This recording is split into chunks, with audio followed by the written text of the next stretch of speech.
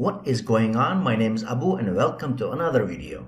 If this is your first time here and you want to develop your skills in HTML, CSS and JavaScript from the ground up to the expert level, start now by subscribing and clicking the bell so you don't miss anything. Okay, so in this lecture, I'm going to teach you how S tag works in HTML and how to use it properly. The S tag is used to mark up text contents that are no longer relevant or no longer accurate, but you don't want to delete immediately. The text content marked up using S tag looks like this. It renders text with a line through on it.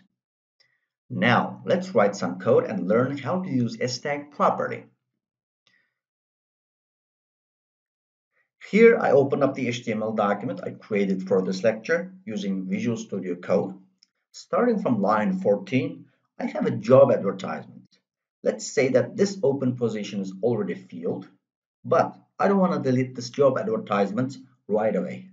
So what can I do to tell the user that this open position is no longer available?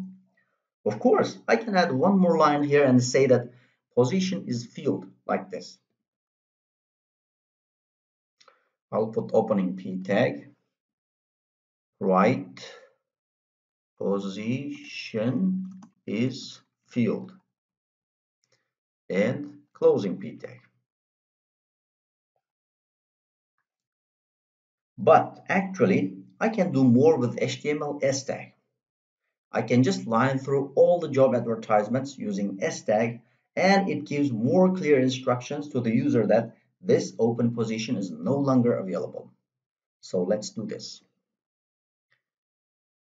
The opening S tag looks like this, starting with left angle bracket, S, and right angle bracket. And the closing S tag looks like this, starting with left angle bracket, / S, and right angle bracket. Now I'm going to save this. And let's try this up in the browser and see how they look.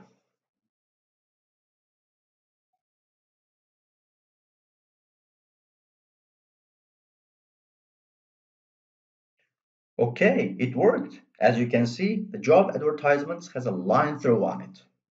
And this will give more clear instructions to the user about the status of this open position.